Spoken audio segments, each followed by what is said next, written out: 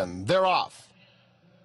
Hey Dude bounces out very quickly and opens up 2 lengths in the first few jumps. Southern Freedom has some speed in second. The mare Gaga Oz, the gray on the inside as they cross the dirt and come on to the main course. It will be Hey Dude setting the tempo, and he's opened up to lead it by 4 lengths early. Southern Freedom second, Gaga Oz third, Chiropractor at the head of the others, and that group is well behind this pace setter.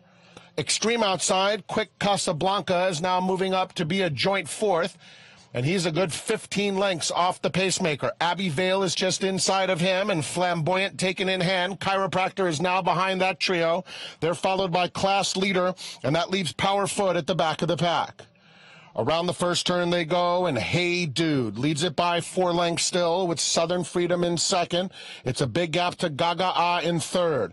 Abbey Vale has made it over to the inside in fourth, followed by Quick Casablanca fifth, more than 10 lengths off the leader. Another length back to Flamboyant. They're being followed by Chiropractor, 2.5 to Class Leader, who is at the back of the pack, and he is still maybe about a dozen or so off the lead.